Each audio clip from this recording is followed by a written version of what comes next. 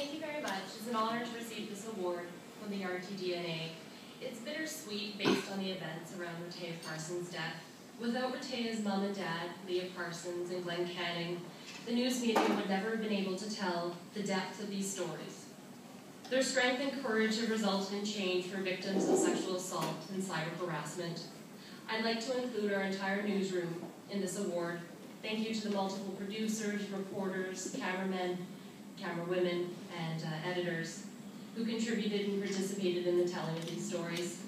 Finally, it was my privilege and honor to speak with Leah and Glenn about their daughter. I sincerely wish them well as they continue to seek support and justice for teens, men, and women who are suffering as Rehtaeh did. And also, congratulations to all the other award recipients tonight as well.